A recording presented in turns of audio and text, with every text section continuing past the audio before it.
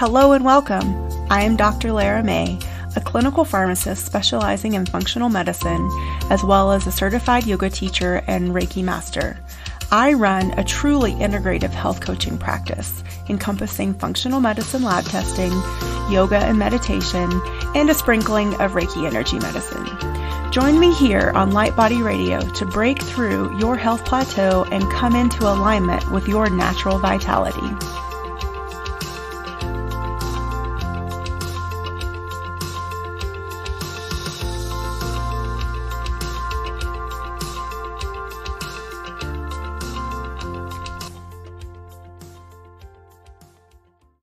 Hello and welcome to the latest episode of Light Body Radio. I'm your host, Dr. Lara May, and today we have with us Scott Friedman. He is a nationally accredited personal trainer, fitness nutrition coach, and behavior change specialist who has been in the fitness industry for years. He has worked with hundreds of clients and specializes in mentoring them on how to build long-term sustainable habits using his key principles of mindset, motion, and momentum. Scott is a unique and engaging speaker, coach, and host of his own podcast called The Power of Progress. He prides himself on understanding the needs of those who wish to change their lives. Through storytelling, personal experience, and a refreshingly honest take on the fitness and nutrition industry, Scott empowers and inspires his audiences and clients to take congruent action to achieve their goals. His authentic and grip it and rip it style resonates with people to take practical steps to improve their lives. Welcome. I'm so happy to have you on. Thank you so much for having me. That's a great intro. I mean, who wrote that? I don't know who could have written that. So give us, I always like to start with your story. Like, how did you get to be here and being an expert in, behavioral change and inspiration in the context of, nutrition coaching and personal training and all of that fantastic stuff? Yeah, for sure. So I would say it starts back because I was never, I was a varsity bowler in high school. So as you could probably imagine, I was like the coolest kid on, in high school. I mean, that's just, varsity bowler, coolest kid. So, I wasn't always the most athletic kid, anything like that. I mean, I wasn't into fitness at all. I was always kind of a lean person. Like you could always see like kind of like the skinny six pack. I had some good muscle on my arms. And one year, I think middle of my junior year, I started to realize, I'm like, or maybe it's my sophomore year, either way, I started to kind of get like a little gut. And I was like, I don't want that. So from a 14 or 15-year-old kid perspective, whatever it might be, I'm like, I can't do this. So I start lifting weights. And first off, I embarrassed myself in front of all the upperclassmen who have been doing this for like a year or two. And I am like the worst in the gym. I have no idea how to do it, but it catches on a little bit. And, fast forward a little bit here and there, and I'm in college, and I'm actually in college for physical therapy. My mom is an occupational therapist, and she's like, hey, you should be a physical therapist. Like they make good money. It has something to do with fitness, right? Because you're helping people rehab, and it's a good, safe career that you can grow and develop in. I'm like, great. Sophomore year comes around. I hate everything about physical therapy. I hate all the biochem and all phys. It's just like, it's way too complicated for me. I'm like, no, I can't do this. Mm-hmm. And I had no idea. I found out at the time that kinesiology, which is basically exercise science, is a degree at my university, Northern Illinois University. So I talked to my advisor, I get my major switched over, and from there, I started to kind of learn the ins and outs of fitness. Now, before that time, so my freshman year to that time, I actually had broken my ankle, in the first 2 weeks of being on campus. So I literally have no friends. I live on like the 5th floor of a dorm with no elevator. Like it's like the worst time of my life. The only safe haven I had was going to the gym every single day for probably 2 or so hours, maybe even longer. And only because it took me so long to like with my crutches in my boot to like hobble across the gym because it's a college campus gym. So it's massive and I'm trying to work out and people are helping me. But I really found my love of lifting weights at that point. So I broke my ankle. It's all I can really do. And then I started to kind of study this stuff. And I got really good at it. I'm like, okay, I can make a career out of being a personal trainer. I'm like, okay, that'll be my start. I had no idea what I was going to do with it. I got my certification before I graduated. I decided that I was going to do part-time personal training work at different locations because I thought I was going to move. I thought it was all these different things. I did part-time because I didn't think I was going to be in Illinois for very long. And turns out I'm still here. So, I mean, I was wrong about that one. And I trained people. I mean, I trained a lot of people, and I found very quickly that my niche on training was the general population. Was I want to help people who just don't understand the basics, learn the basics, because I think that's where we struggle. It's just like we're so focused on nuance and all these different things out there that are like, when should I eat this food? What about meal timing? How much protein? How much? It's like they get into all these nuanced parts of fitness, and I just want to relay the information as simply as I can. So I started training at commercial gyms, at private corporate fitness centers, at warehouse studios, at weight loss fitness camps, group instructor. I mean, I was everywhere. But, I had 5 different jobs at the same time, working 16-hour days, being a trainer. And I trained a lot of people at that point. And I started to and this is where the shift becomes. A lot of people have a very similar story. You want to help people with their fitness results. You want to look good. Like, that's why you're a personal trainer. And I started to see this trend. And no one was talking about it. You never learn this stuff. You're at a commercial gym. No one talks about it. It's just not a thing. I started to realize that a lot of people don't see results with trainers. And again, some do, but the second that they're done with a trainer, the results stop. And I could do the best job I possibly could, but some people just will not continue their routine. And then I started to kind of research, okay, the yo-yo, I call it the yo-yo effect, where you basically go from diet to diet, gaining and losing weight over and over again, lacking discipline and motivation, not feeling good. So I started kind of studying all this. That's how I got my behavior change certification, to kind of really get into the deeper stuff. Okay, it's not just about the program. It's not just about people don't know how to do a bicep curl or don't know how to do a push-up. It goes a lot deeper than that. And what I found was that no one was really talking about this, is that you have to really focus on the pre-fitness aspect of someone, their mental awareness, their mindset of almost how they feel about themselves prior to giving them a routine that they can follow. Because if they're not comfortable in their own skin and they don't feel like they can do it, they're going to come up with a bunch of different reasons why they won't succeed. And so this is what I have found. And so I've had clients, right? And not everyone has succeeded. And I'll be the first one to say, like, I have not succeeded with every single one of my clients, which not many trainers would admit to doing. But if I were to go back now, it's like every week was just me pounding my head against the wall. Like, why won't you listen to me? Like, you're paying me a good amount of money for me to sit here and count your reps and watch you work out and tell you what to do. And you're not, I'm like, but when I'm not with you, you're eating Krispy Kreme donuts all day long, and you're not working out, and you're just being unhealthy, and you're just not, like, something's not clicking. And so I think that's a missing piece that I started to realize, that if we can shift the focus of the fitness industry from this salesy 30-minute fitness sessions, just, build a routine with a trainer and just do it. Just do it, and you're going to succeed. Just do it.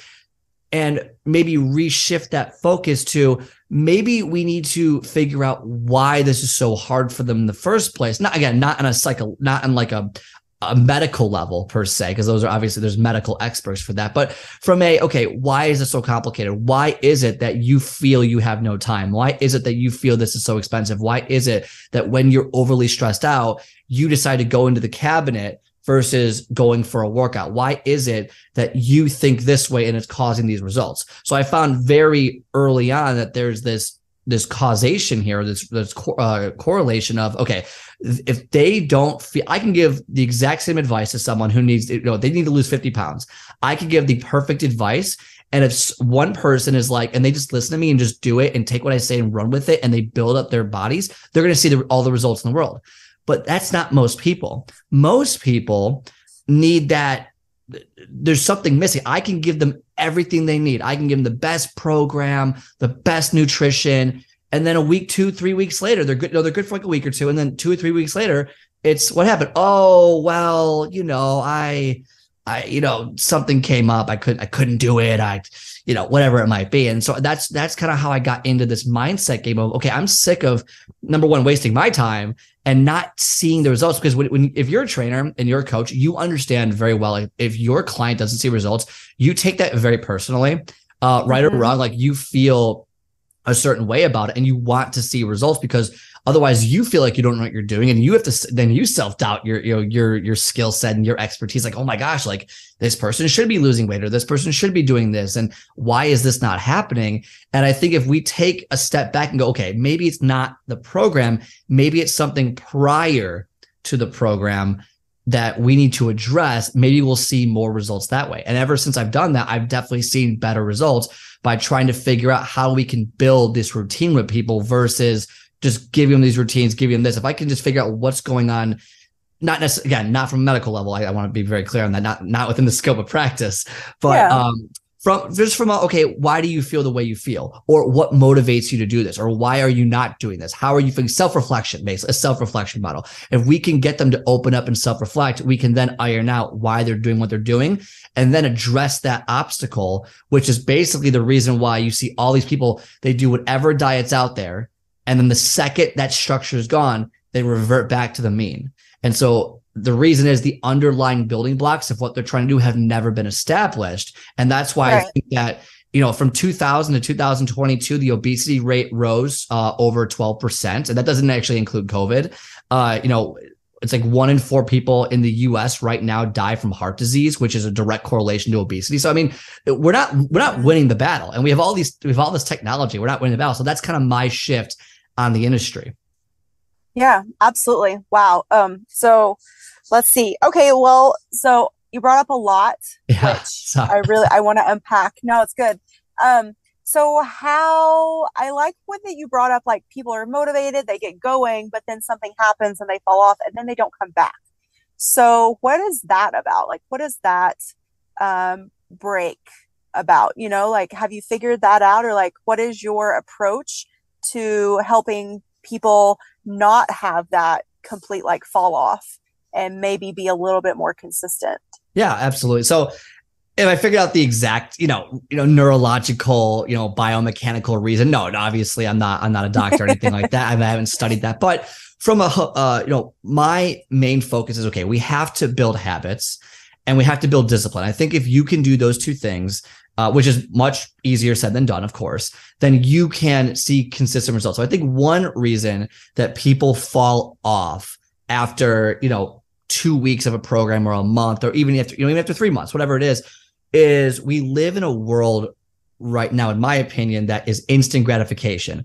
And look at every social media app, you get these little buttons that lighten up and you have to click on it, and you post pictures and you need everyone to like it right away. You're checking your phone constantly. So we're very instant gratification, everything that we do. And we would take that and we go, okay, well, same thing with fitness. If I'm doing push-ups for a few days, well, I'm not seeing any results. You don't see results, which causes this negative thought process to, oh, is this working? Is this like, and then you start to kind of go back to your old habits, and then you give up. It's kind of and that's a very, skeleton model of why that happens. But people think that they need to be motivated this whole time. And in reality, motivation is fleeting. Motivation is great to get you started, but people tend to rely on motivation for their energy source way past when it's already expired.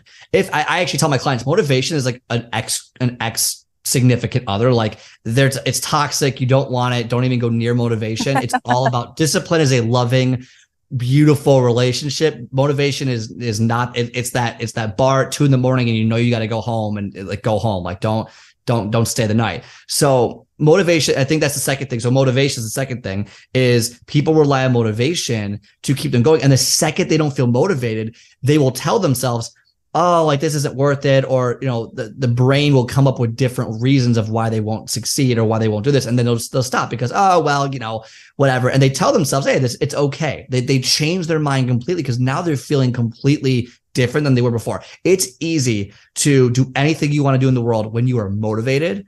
And I think motivation is so fleeting in fitness because the second you don't see results, you're like, next, bye. That's why you go from diet to diet to diet, from coach to coach to coach, and you stop for 6 months. Oh, I got to get back in there. Or I got to, and that's why, because we rely on motivation versus discipline. And we're also looking for that instant gratification. So I think those are two pretty good reasons why people give up early. I think there's a lot more, but I wasn't sure if you want to. I mean, you could also go into neurologically, we're programmed to think a certain way, to unpack all that.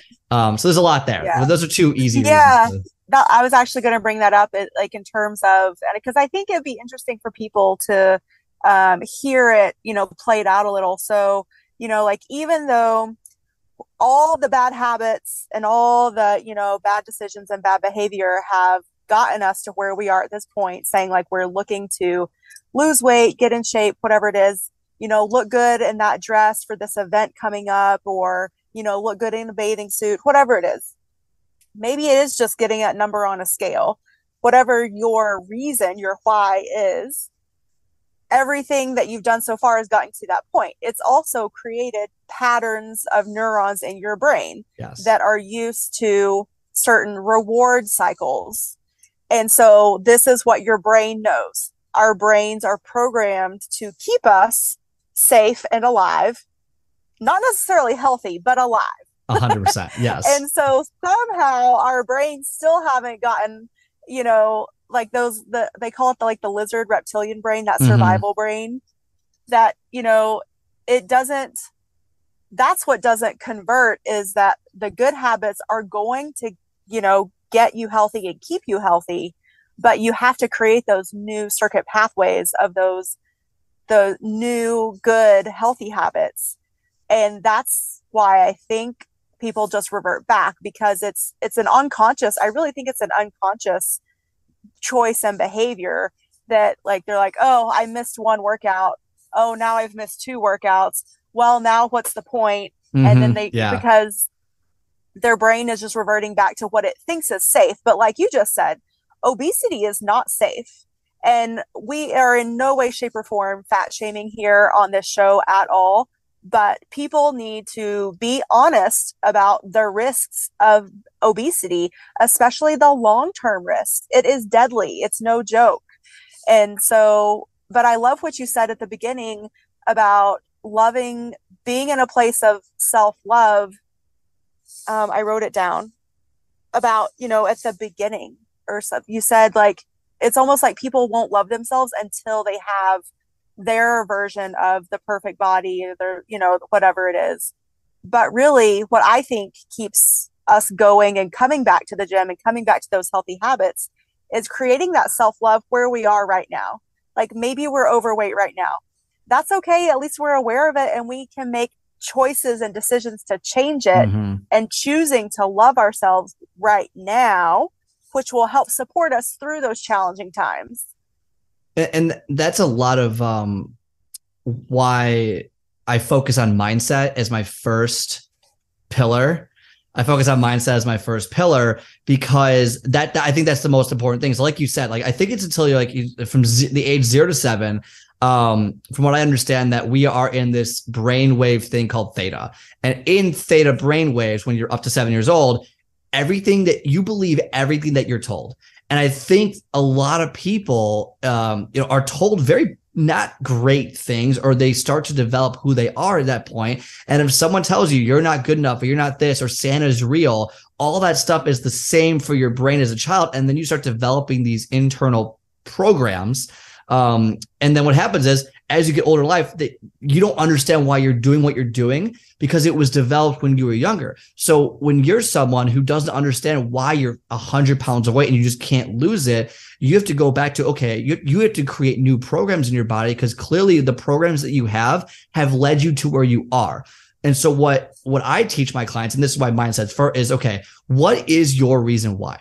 We have to crack down on what this is, because I want to create, I think there's 2 important things to create new habits, or to achieve goals in life. One is you need to have an emotional attachment to what you're going to do. And 2 is intent. I think those 2 things together are the way that you change your life, whether it's fitness or any field, really, anything you want to do. positive emotional reaction. It could be negative, I guess, but I wouldn't tell you to do that. And then intent about it. So your reason why is positive. I could ask you, okay, because most people say they want to lose 50 pounds, but why?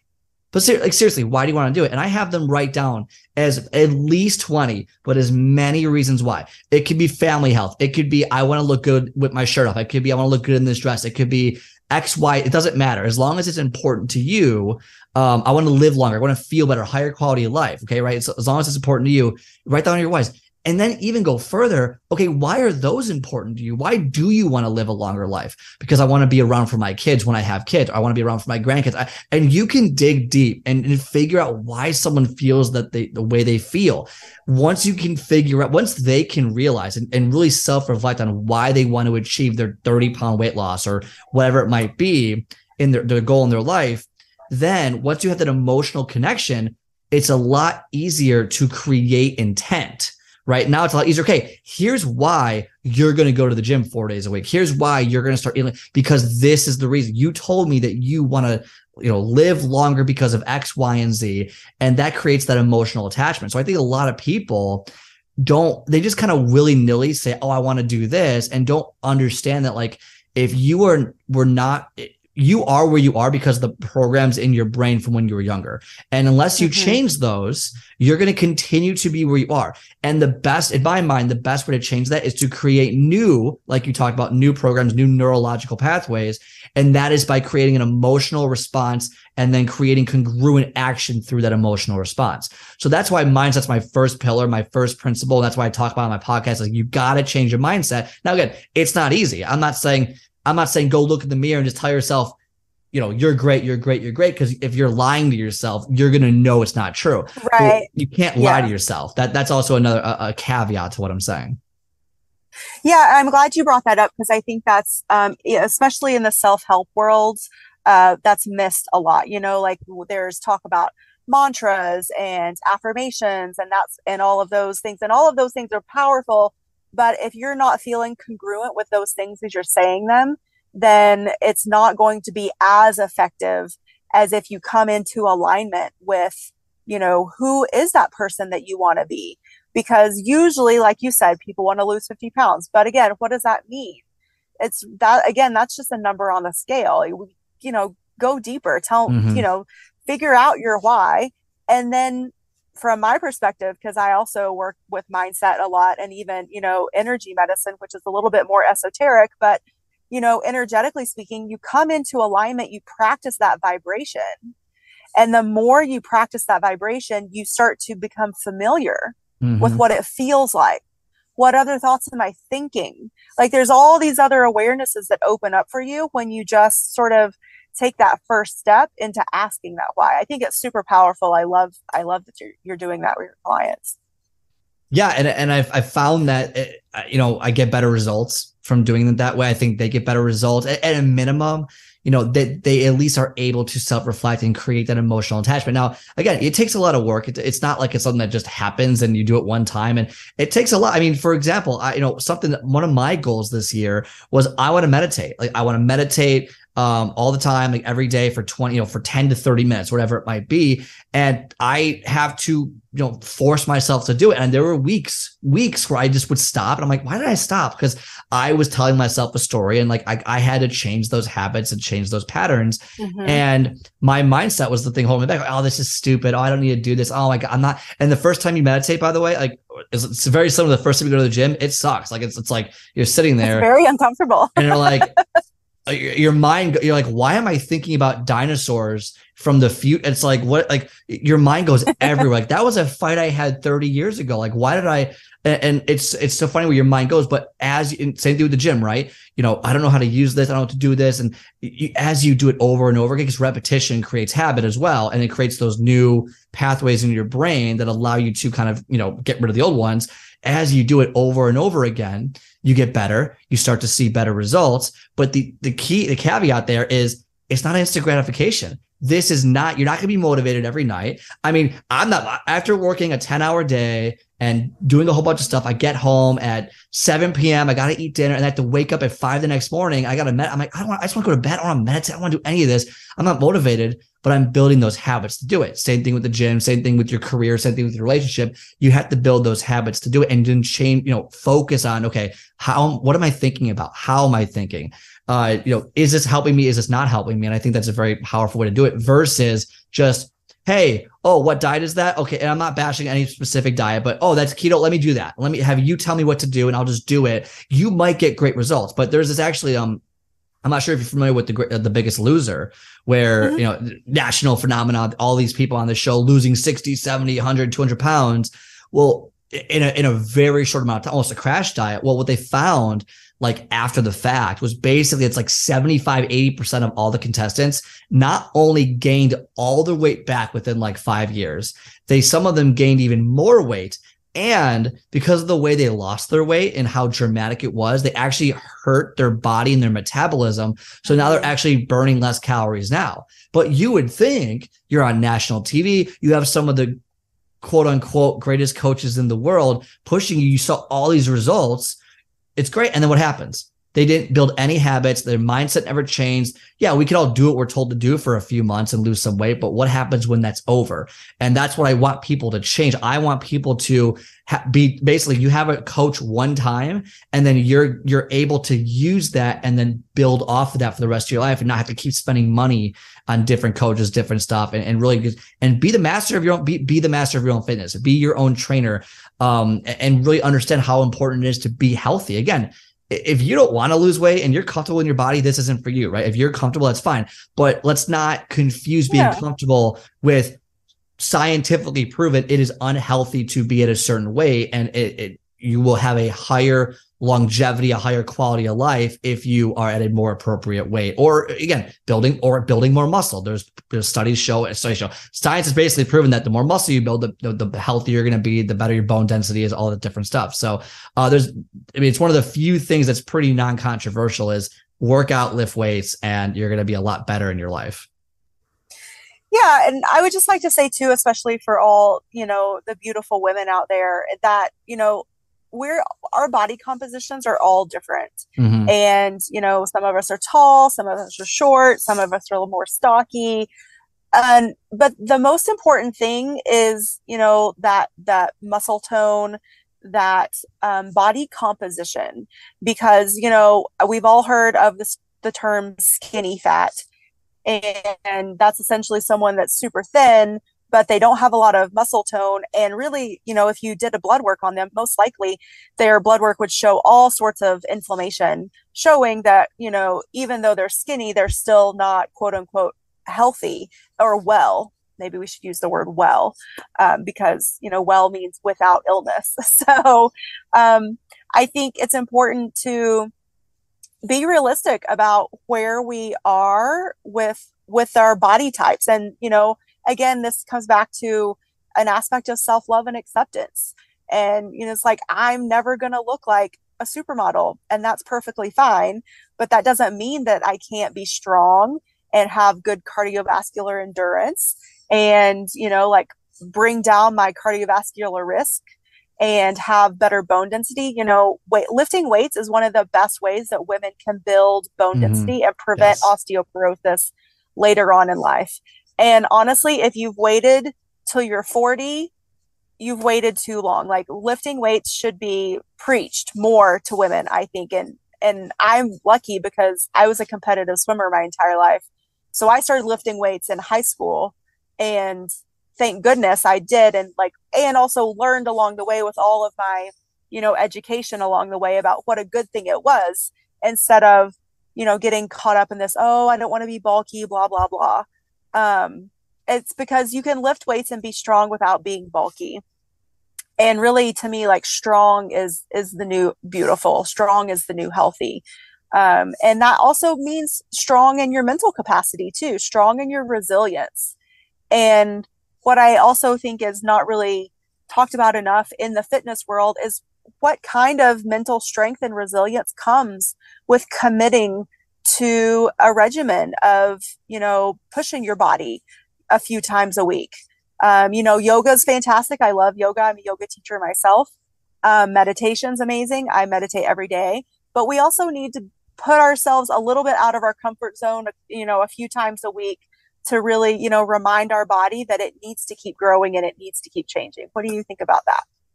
Yeah, I 100% agree. I think that, one, you have to separate out being healthy and quote unquote having this sexy, ridiculous body. Like, that's not necessarily what we're talking about. Like, how you look and how you feel, like you have to self-love. Like, you're going to have to like your body. And again, we could always, you could always want to improve, but at the same time, appreciate where you're at. So I think a lot of people look at, first off, every magazine, every celebrity, it's just not like or Instagram pictures. Those are snapshots of a 1 second of a 1 frame video, and all these private chefs and all these steroid users. It's like, live your life and be appreciative of what you have. And then, yeah, you should try and grow, try and get better, but like, don't compare yourself to other people. Don't compare yourself to other people. Compare yourself to what you want to be, because you're not competing with them. They have a different life with you. They have a different thing. Like, oh, this person, who cares? Like, you have a different life. You have a different journey. So you need to have that self-love and really understand kind of what you're going for.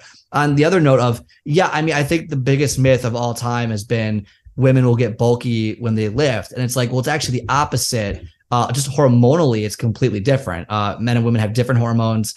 And what happens when women lift weights, like you said, like their chance of disease goes significantly down, and there's not this bulking up. When you want to tone, quote unquote, when you want to get definition, when you want to have the legs that are those shoulders, those whatever it is that you want, that's lifting weights. And there's nothing wrong with lifting weights. Some of my best friends who are training girls, like they're lifting heavy weights. And some of them heavier than me, and they're that bulky. They look great. It's okay, like that's what they're trying to do. So I think one of it is your mental toughness, and it's when you figure out your why and when you can commit to yourself. I think that makes it a lot easier to mentally stay in tune with, okay, like even though it's hard, even though that it's 5:30 a.m. in the dead of winter in Chicago and it's 0 degrees, I gotta warm up my car, you're going to keep pushing forward because you have built that almost a calloused mind of like, hey, I'm just going to keep doing it over and over again because you're going to see results. And as you make those mindset changes because of the emotional attachment, you're going to see physical results if you just keep putting the work. And don't be afraid to do that, because as you said, lifting weights is great. Lifting weights is the number one thing I recommend for everyone. I don't actually recommend like jumping on a cardio machine or doing hours of cardio. That's not the way to look and feel your best. Cardio is great for your heart. Okay, I would not use cardio as a way to necessarily burn more calories. Again, you can do it in one-off sets, but when you use cardio in the right way, such as heart health and lowering your resting heart rate, lowering all these different things, you're going to be so much healthier, have so much more energy, feel so much more impactful about your life, live higher quality, and you'll be able to do more, and you'll be able to do much more, and you're going to feel so much better about it. Yeah. Absolutely. So tell everyone where they can find your website, work with you, all the good things, also your podcast.